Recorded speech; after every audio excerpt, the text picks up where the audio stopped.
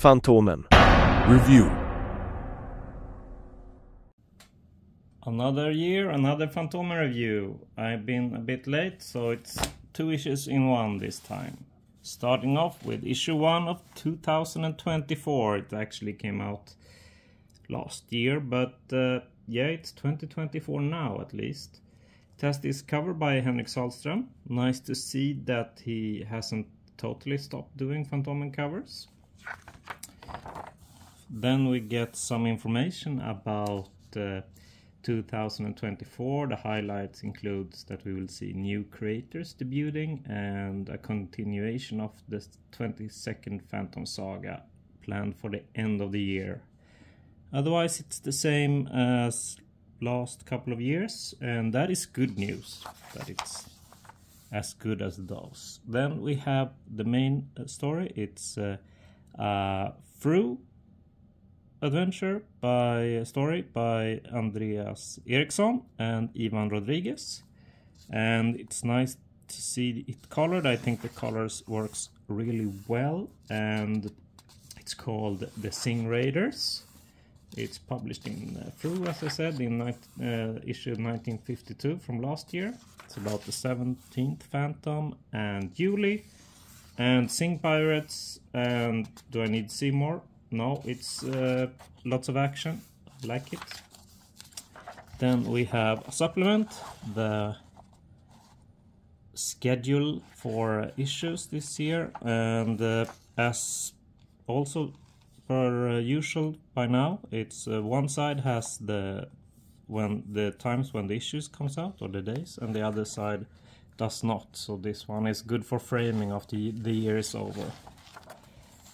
And then we have Youth of Thorgal, and yeah, Thorgal always goes home, and this is quite an interesting one. Then we get a preview of the next issue. We don't need to read that because we have the next issue right here. And this one has a nice cover by Henry Johannes. Quite cool. We get the main story in this one, or I mean it's like 3 Phantom stories, so I mean can't get much better than that. The Treasure of the Barracuda by Norman Walker and Jaime Vallvé, and it's a classic Team Fantomen story spanning a whopping 46 pages. They don't do him like that anymore. Takes place both in the past and the present, with the descendants walking in their forefathers' footstep on both sides of right and wrong. It is, yeah, I mean, it's a classic story. Everyone should read it. What do we have more?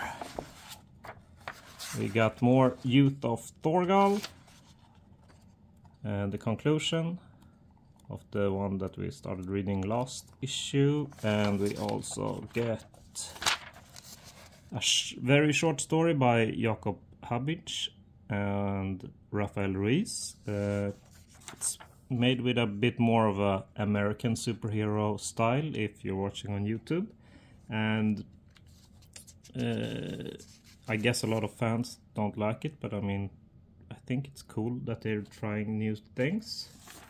And it's a bit more funny than usual Fantomen stories, as they usually are in these shorter ones. And then closing off with The Thousand Tigers by Lennart, Hartler, Magnusson and Jaime Vallvé again. And this is also a classic Team Fantomen story, and it's a must read, so we can know the backstory about why there are tigers in Bengala, Africa. So everyone, and it's the first time in color, I think.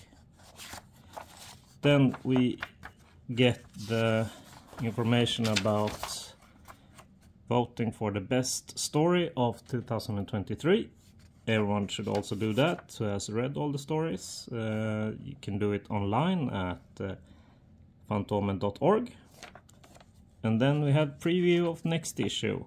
We get the Ondskans sändebud. I'm not sure what it's called in English, but that's the story about how the good mark The Origin of the Good Mark, and Lost in the Eastern Dark, and that's a true story by Duncan Munro and Daniel Picotto.